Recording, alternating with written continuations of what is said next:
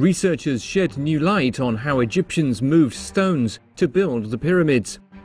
A new interpretation of a painting inside an Egyptian tomb has shed new light on how ancient Egyptians moved heavy stones to build the pyramids. The stones used to create the Egyptian pyramids weighed on average about 2.5 tons each.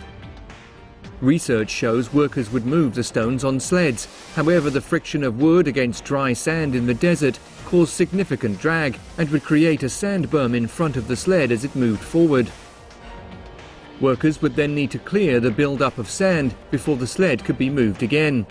Researchers' new interpretation of an ancient Egyptian painting shows workers may have poured water onto the sand in front of the sleds. This would cause microdroplets of water to bind to the grains of sand, creating a form across the grains and making the sand stiffer, significantly reducing friction and drag as the sled was moved forward.